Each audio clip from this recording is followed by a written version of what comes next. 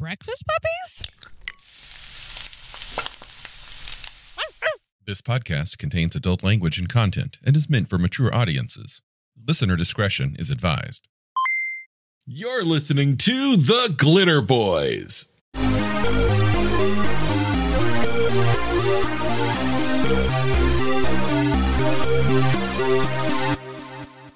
Hello, listeners. Welcome to the very first episode, or we should call it episode 0. I think that's the official game term these days. Yeah. Episode 0, session 0 of our new recording project, the Glitterbois. The Glitterbois. Now, for those of you who do not know us, I am NPC, and my co-host here is... Hi, I'm Matthew. And we previously were joined together on a podcast called Have Movies, Will Game, which was a lot of fun. Our first foray. Yeah, we spent a lot of time in that podcast talking about movies and then matching them to tabletop role-playing games in order to get some inspiration for your games from various movies. Oftentimes, we chose Palladium games, and it became such a running gag that, no, gag's not the right word, a running theme that eventually somebody from Palladium Rex contacted us, sent us a care package, and was thanking us for talking about Palladium all the time. And that really, really warmed my heart. You know, it felt good. I have to say that of all the games that you could possibly use for, you know, our previous plan of Have Movies Will Game, Palladium had something. It was mentioned almost every episode. To the point that our other co-host for that podcast, Dusty, at one point was like, this is not a Palladium podcast. Well, we should start a Palladium podcast, don't you think? Yeah, maybe we should. And that's what we're doing now. This is our love letter to Palladium games. Yeah. I can't recall. Like it was easily pre-junior high when I didn't know about Palladium. Palladium was one of the first games that I was ever introduced to, and it just struck me. And you know, I'm over 40 now, and I'm still playing Palladium. That's what, almost 3 decades of love of the system. That's a significant portion of my life. Yeah, Palladium has outlived marriages. Palladium has outlived states I work in. Palladium has outlived career paths. Several pets. I mean, Palladium it's just this huge, massive, beautiful thing. You know, aside from my family, aside from maybe one friend that I still talk to from my youth, I've known Palladium longer than I've known anyone else. Indirectly, Kevin Siembieda or Siembieda. I think it's Siembieda. I think it was. I always thought it was. You know what? I'm sure someone from Palladium will correct us, but I always thought it was Siembieda. Yeah, that's how I thought, but I think someone recently corrected me that it is Siembieda. So I'm going to go with that until someone recorrects me. Okay. But the Kevins, Siembieda and Long, were so cemented in my childhood imagination. Oh, God, Kevin Long, man. That it's like I don't even know them. Like I met Kevin Siembieda once in passing at a convention in 2001, but I never met Kevin Long. I still feel like they're my pals, you know? Yeah. I remember the first piece of art that really struck me. A friend of mine had the Robotech role-playing game, the original in Palladium. And there is this piece of art inside by Kevin Long, and it's an action pose of a Battloid. And it's kind of from like the intro of Robotech, where it's got the arm cocked back and one arm forward, and it's an action stance. And one of the things is that Kevin did so much of that early art, but a lot of it was very stolid. You know, it was just static poses. But that and the bold lines and the black and white is so good. Yeah. The one that bought my soul, that made me a Palladium player, was the Longbowman. It was spot art. It was just this simple little black and white spot art at the top of a character class in the Palladium Fantasy First Edition book. Such a simple image. For some reason, that image alone is burned on my soul. When I die, I want it carved into my headstone. I'm not familiar with that one. Is that from Palladium, the fantasy game? That's from the fantasy, specifically the First Edition book. Yeah. My first contact with Palladium was the role-playing game. The Robotech game. And we did that through junior high school. But then then we found Rifts at I want to say the beginning of high school. 92? Is that right? 90? Yeah, somewhere around there. When did Rifts come out? Oh, God. I want to say 90, 92, around that era. Yeah.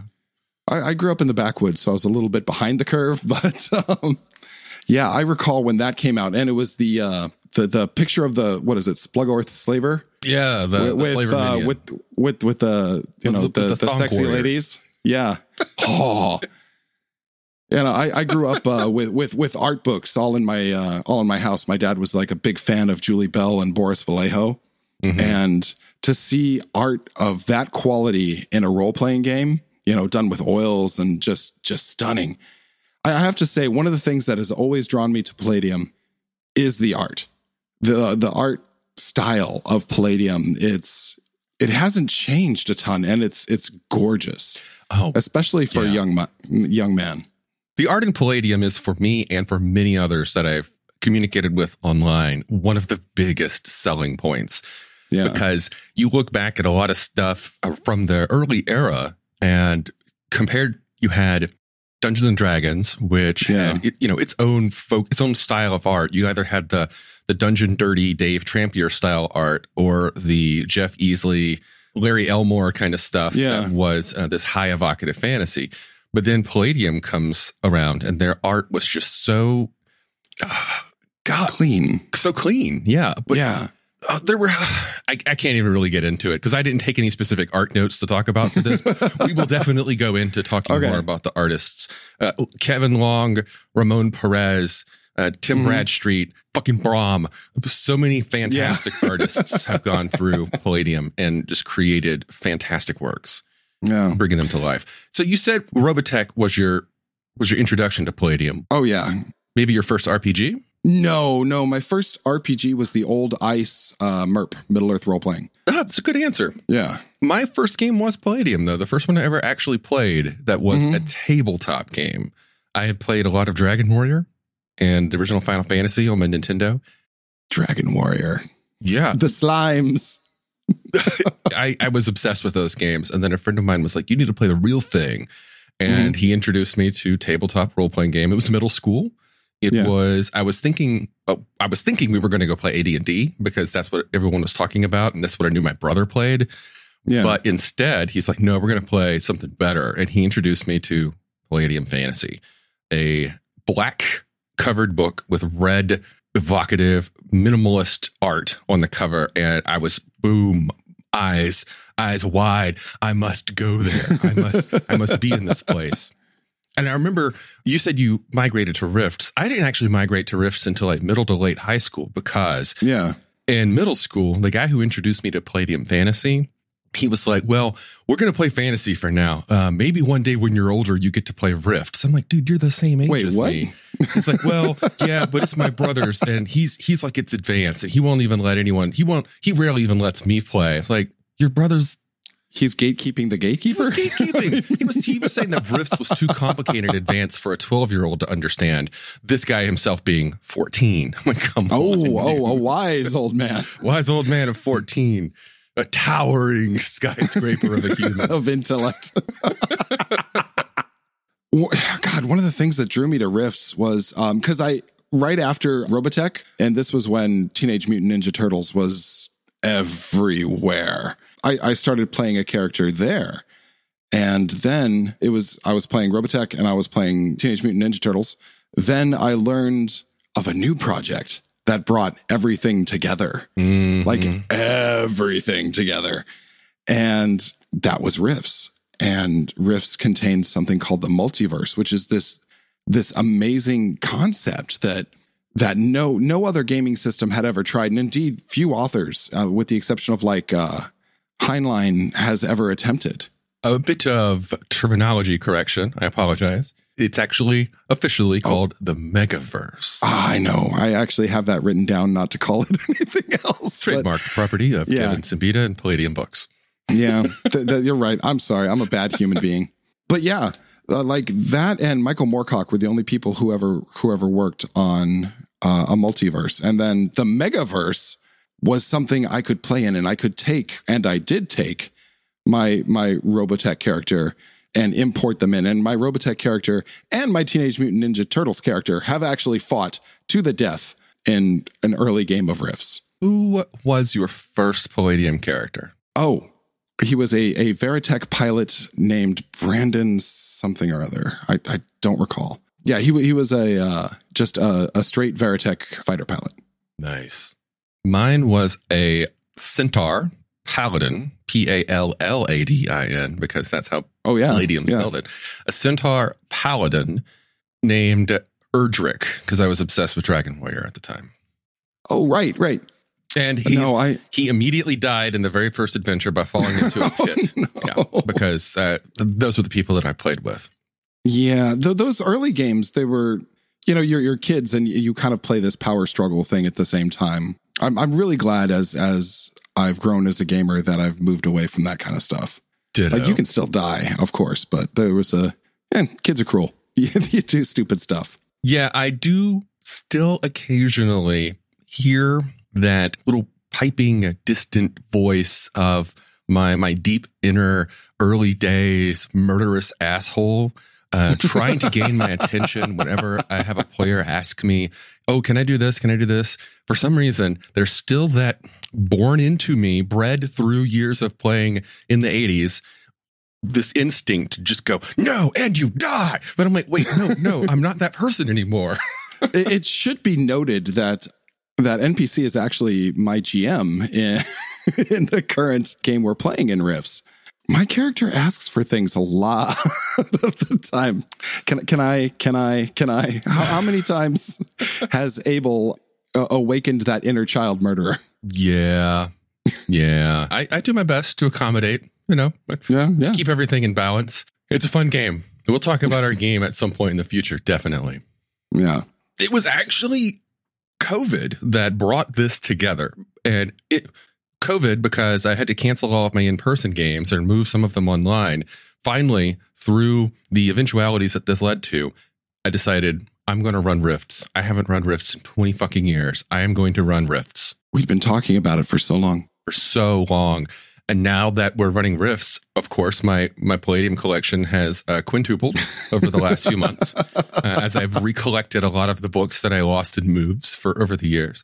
And I just can't get enough. And now I want to talk about it all the time. So that's why we're here. Yeah.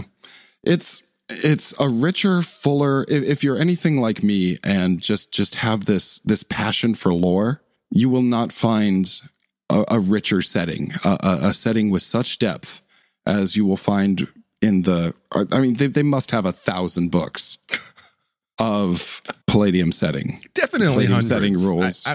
There's got to be at least hundreds. If we count the Rifters, where are they at the Rifters? 84, 85. Oh, that's all there is? Yeah. I thought there was more. Still, there is a ton of material to pour through. Yeah.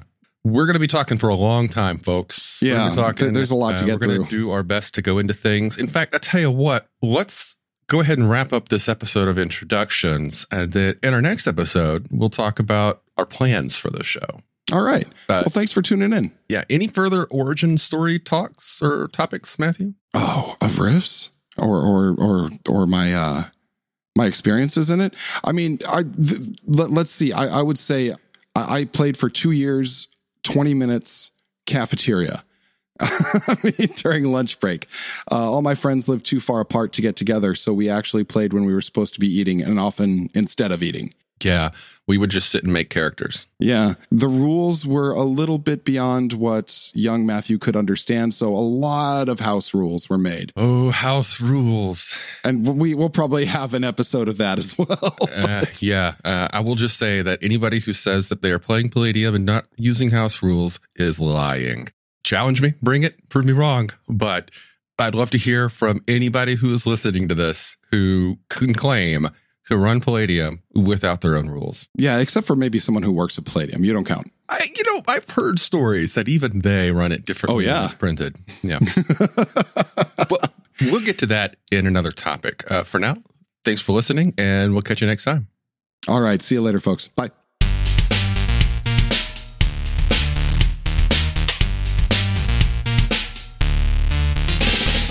You've been listening to The Glitterbois, a Palladium Books fan podcast.